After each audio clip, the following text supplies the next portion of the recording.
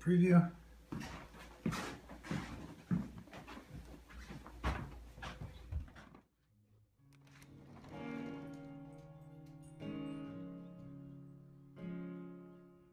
Okay, we got a little bit of Frogmorton on the log. See how that goes in the new old state pipe. Just opened up the tin of Frogmorton on a log, and the first pull, it sure cracked the can lid. I think I've heard people describe this, and you can smell it right from standing up, right out of the can. It does have like a, I think someone described it once as a ketchup smell. It does have like a vinegar ketchup smell. So, alright, let's see how that goes. I was trying to film opening it up, totally missed it. This one went out.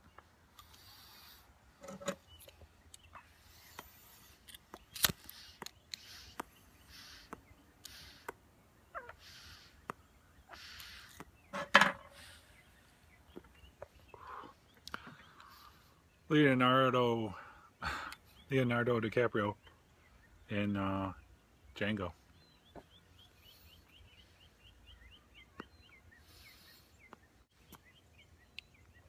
Feels like I'm getting too much air. Now I think I know why I got this pipe for cheap. Too many problems this morning already.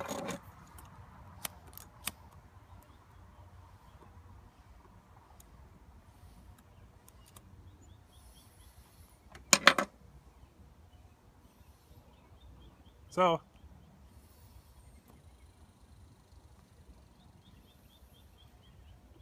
I wanted to talk about my experiences at the first few pipe shops I've been to. I'm going to try to talk a little louder today. Kind of an overcast day, supposed to be cloudy all day. It's Tuesday. Just like Frogmorton. My first shop was I got a coffee mustache. My first shop was I guess you'd call a cigarette store. But they sell hookahs, and they sell probably bongs, I would guess. Maybe not. And some pipe stuff. So I went in just to check out prices, check out stuff. And stuff doesn't seem to want to light. It might be the new tobacco. Might be a pipe. Two new things at once. I don't know if that's a no-no. So anyways, I go in, I ask the guy if he has a tin of tobacco, and the guy looked at me like I was crazy. He had no idea what I was talking about.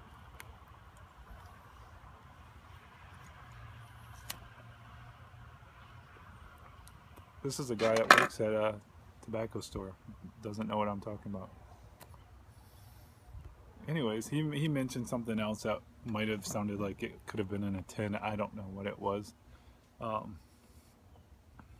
But they didn't have any tins. Big disappointment there. The only thing with shopping online is I don't like to pay shipping. So anytime I shop, I want to make everything all at once. Kind of has to be a calculated buy. Because I might buy something and then the next day find something. So that's what's good about walking in a store. Anyways, this sucks. I'm gonna have to hold a lighter on it the whole time.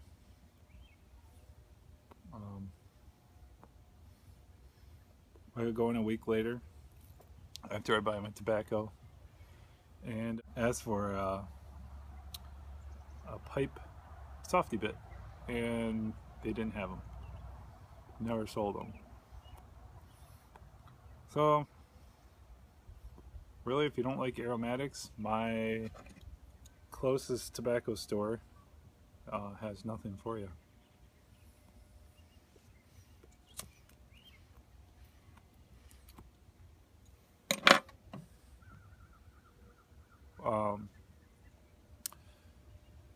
So then we're driving to this big hunting store, and there's a pipe shop. I think it said something about pipes on the sign.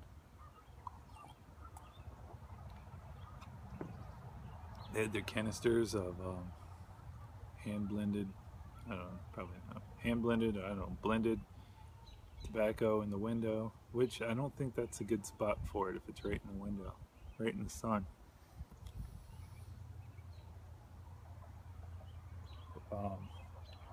But they had pipes on the walls, kind of neat to see versus just looking on the internet and seeing a little thumbnail of what a pipe would look like or on eBay.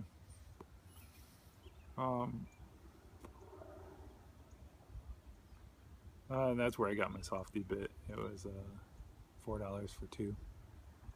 Kind of generic. So I have another pipe and it's got a custom stem, and that thing is huge. I'm not going to be able to get that softy bit over the stem. I'm going to have to think of something else. This one I figure I'm not going to put a softy bit on because it's just going to be a little handheld guy. It's just like the top doesn't, it's not going down or anything. I got probably maybe really light this guy up.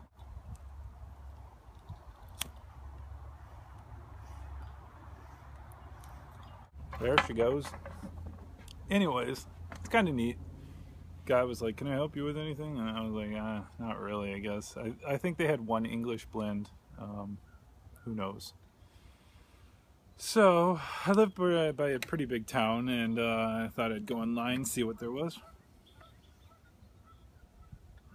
There's a couple places, kind of like I think what's near me, a little cigarette, tobacco place. So I go on the internet, and there's one called the Tobacconist Shop, and I'm like, that's got to be it. And there's got to be, something good around here. So I go in after work,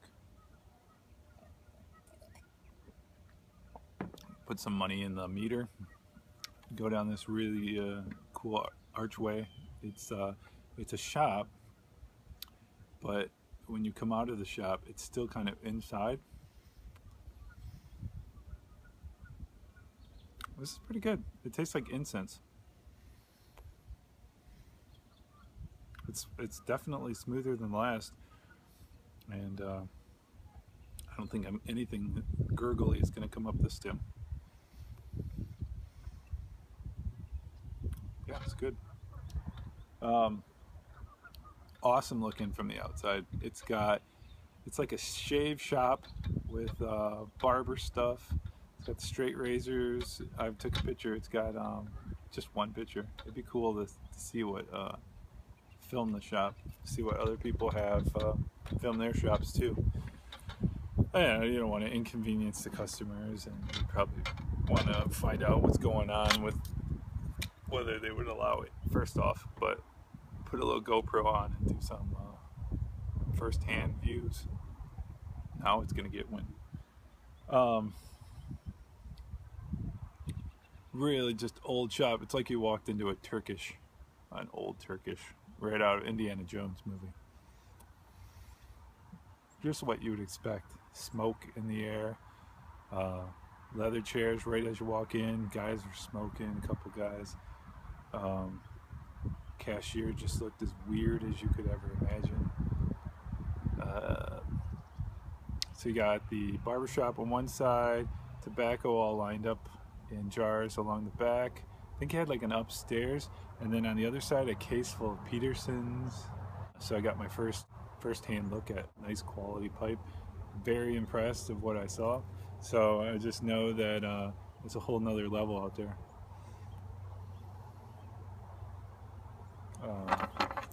And behind it they had a case full of different tin tobacco. So I knew I was going to be happy.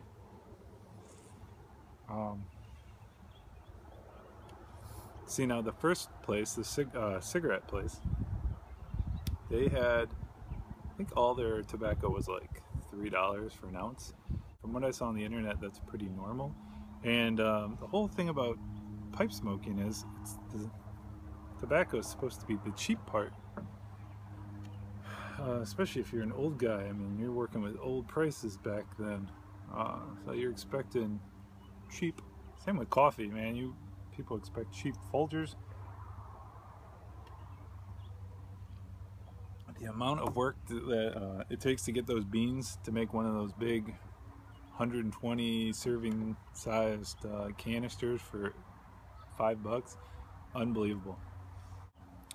Back to the story, they had early morning Dunhill and the 9 number one, the 967, the 968, and there was no prices, so I asked the guy how much.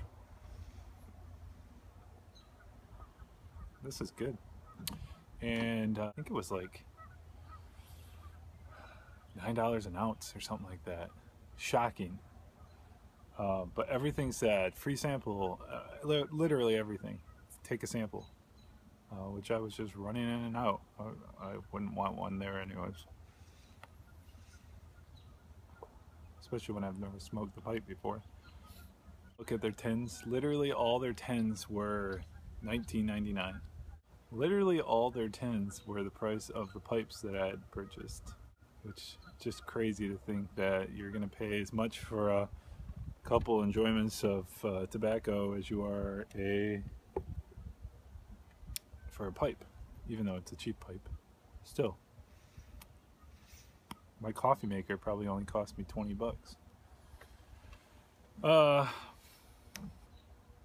Anyways, this Frog Morton, and it's just the 2 ounce, the 50 mgs, the 50 milligrams. Same price as all their tins. So I thought I already knew what the price was on the internet. Shocked. I was shocked by the price. But I figured I was there. Cool shop. Loved the experience. I didn't want to walk away empty-handed. Figured, you know, maybe I'd save at least something. I'm not paying shipping, but too much money. I'll never go back there. If I go back, it's just a look. But this is pretty good. This changes everything. This is a lot better than that rum and maple. And it doesn't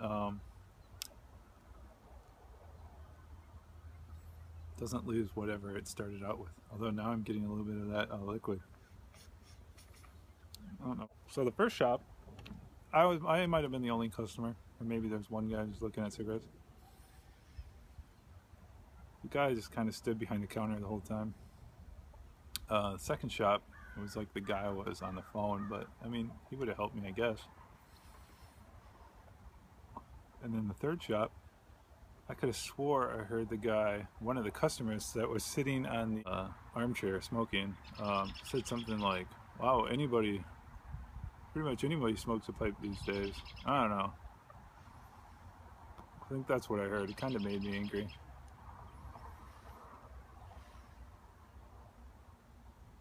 I am super tall, and I literally hear it every day. Anytime I go out in public, and then if I'm around kids, I just hear them whispering. Not that I care, but when it's every day for years, I don't know. It's just, I'm right there, you know? It's like talking behind my back, I guess. Well, this doesn't seem to be going down. So, just wanted to kind of tell my 3 different brick and mortar stories from a new piper's perspective. New pipe for me, new tobacco for me today, all new. I wanted to film with my new camera, but I think it's just going to be a hassle. I can't see what's on the screen. I wish I could. I probably could hook it up to the computer and see somehow. It's getting a little windy out here. I feel like I'm a boxer waiting for my cut man in this corner.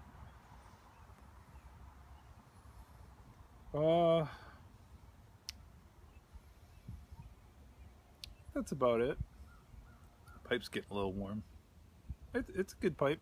You know, it's small, but heck, I already got enough puffs out of it. Well, it's just cool. I wish it was bigger. But looking on the Django, Leonardo DiCaprio, I mean, sweet looking. Just the costumes in that movie are worth a watch. Everybody looks amazing.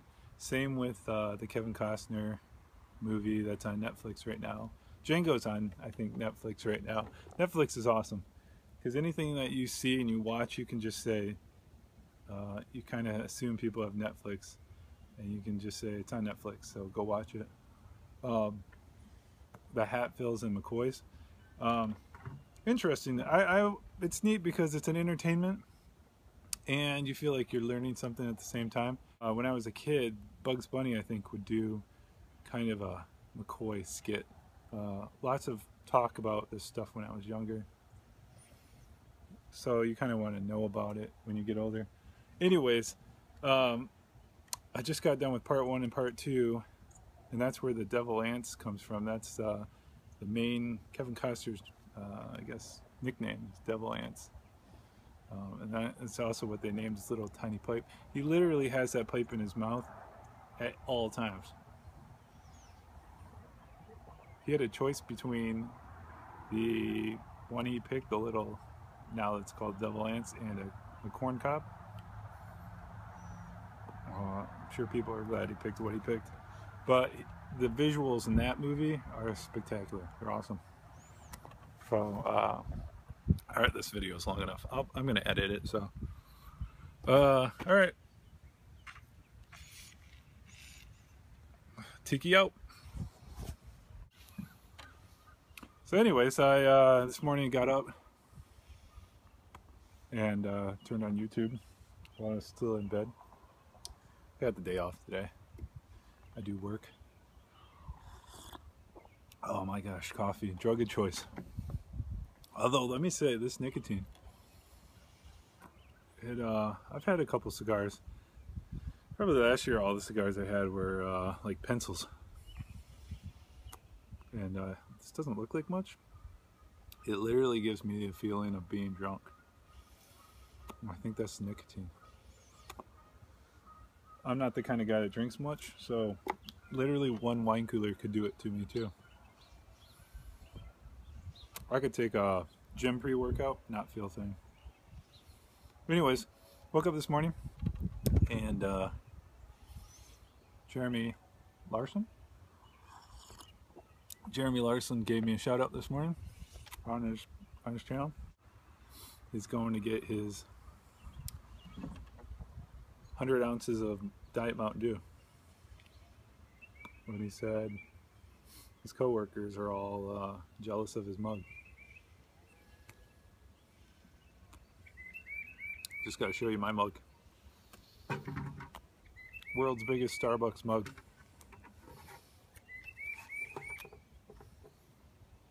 Oh yeah. I don't know how many ounces this is. It's probably 1,000 ounces. I don't know. Alright. Have a good day, YouTube.